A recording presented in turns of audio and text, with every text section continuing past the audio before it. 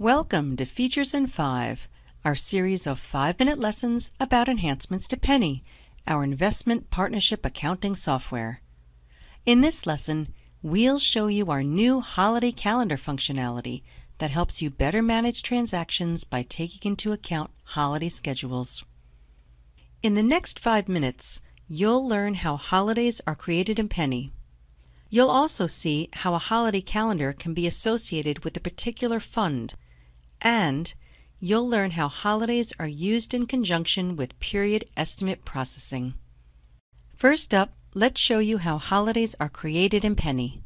One way is to import them. A new utility, the Holiday Calendars import, enables holiday dates to be uploaded using either an Excel spreadsheet or a comma-separated value file format.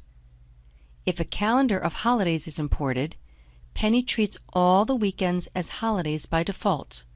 This can be changed. I'll show you how in a bit. If holidays are imported into an existing calendar in Penny, the holidays that are already in Penny are maintained.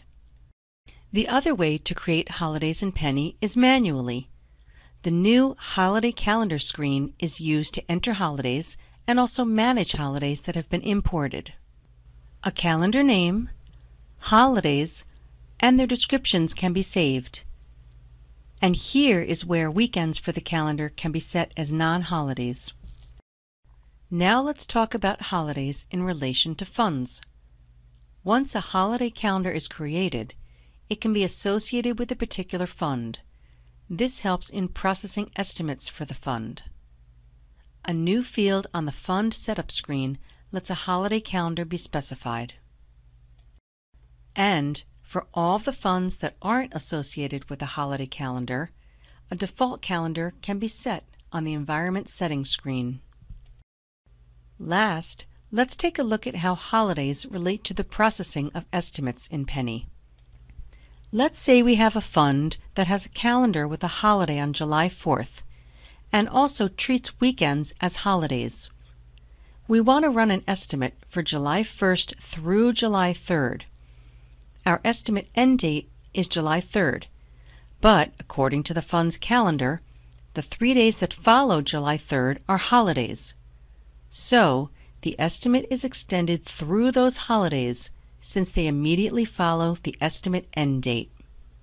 Therefore, to calculate our estimated fees for July 1st through July 3rd, Penny actually calculates the fees for July 1st through July 6th to include those holidays in its day count.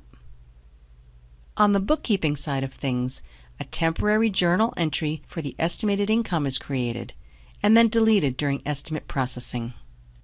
Note that estimates in Penny are not extended beyond month ends. And of course, we didn't forget about reporting. You can find holiday information relating to estimates on a handful of Penny reports.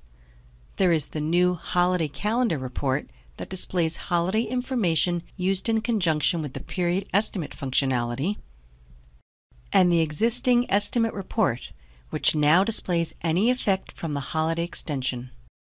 Additionally, the Single Period Browse screen has a new extended field to depict effects from holiday extensions. So now you know all about our holiday calendar functionality in Penny. You know how holidays can be imported as well as manually entered. You also know how a holiday calendar can be associated with a fund and set as a default for other funds in Penny. And you understand how holidays are used in period estimate processing, and you know the reports that have related information. If you'd like more information, please contact your Client Relationship Manager. You can also visit the Penny Help file that has a wealth of great information on how to use Penny and its features. You can access the help at any time by pressing F1 on your keyboard or selecting Help from the window menu. Until next time, thanks for watching our Features in 5.